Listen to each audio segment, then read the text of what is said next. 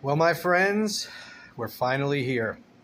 Donald Trump has been indicted for the crimes he committed in his attempt to steal the election and to overthrow our republic.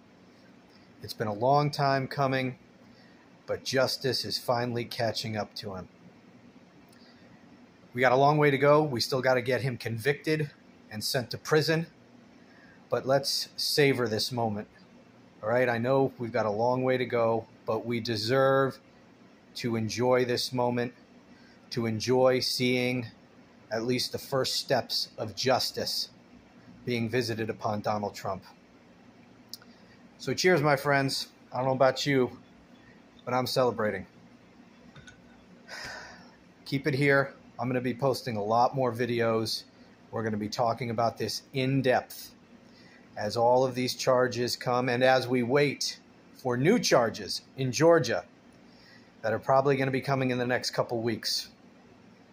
This is good, my friends. Enjoy, be well, and I'll talk to you again soon.